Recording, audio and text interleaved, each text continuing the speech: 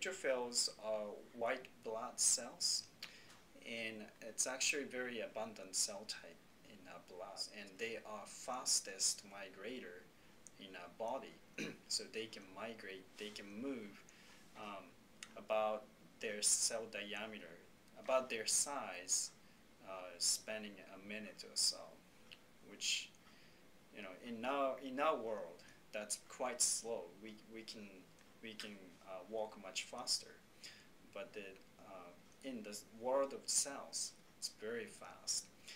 And what neutrophils do in our body is to locate the infectious site, and basically they eat those microorganisms that's a cause of infection. If neutrophils don't work, we have much higher chance to get severe infections. We try to understand the cell behavior at the molecular level. We now know that the cell signaling at the subcellular levels are very important for certain cellular functions. So coming back to the neutrophils, when they migrate, they activate certain cell signaling machinery only one part of the cells.